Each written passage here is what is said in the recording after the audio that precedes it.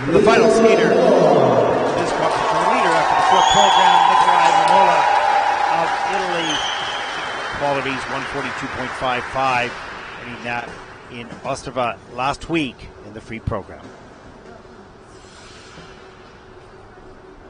Nikolaj using Samson and Delilah for his free skate.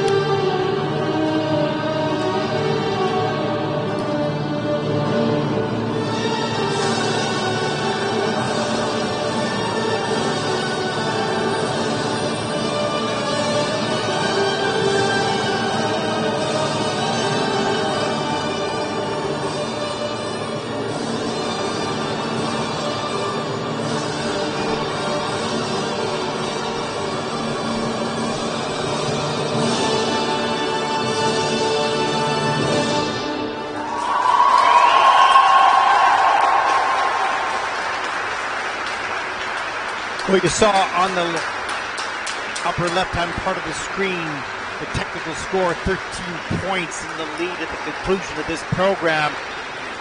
Beautiful performance by Booster as well. Looking at the champion, I believe, here in Riga. We'll find out in just a few moments. Beautiful performance, a couple of little mistakes here or there, Mark, but overall, wonderful quality. Absolutely, and Nikolaj acknowledging that it is indeed difficult to skate in back-to-back events, but how interesting to see that whilst he will not have had the training time to improve his fitness levels, the confidence of a silver medal in Ostrava last week fueling him to better scores here, and you could see him systematically ticking off element by element as he's greeted, I think it's his mother as well as coach, and it was a very considered program throughout, and it wasn't till the end when you could really see a glimpse into the epic skating skills that he has. In practice this week, he has been just a delight to watch as he covers the ice with such good flow. I think there's so much more to come from this young man. We'll see him explore different program themes, if you will, but the skating skills, the basics of everything are right there. There's a beautiful double axel just to set this tone, if you will, and then whips off the triple axel into an Euler, your triple Salchow, second element in. There's a choreographic move covering up that little step out. Yeah, there you go. The cover up. Yeah, nicely done. And you can see at this stage in the program, shorter back crossovers, not covering ice as much because the legs will be burning at this stage, but relying on such good technique to manage the triple axel with just a double three-turn exit. He's a natural jumper off the ice and good air position, quick, strong, straight, and tight in the air. You see that triple flip up and double axel. I thought there was a smile on the landing of that, and he knew then he could release and start to show some expression. You can see him, and beyond this, you can't hear it obviously, but there were 3 leaps that I so enjoyed in Ostrava, which were musically phrased here.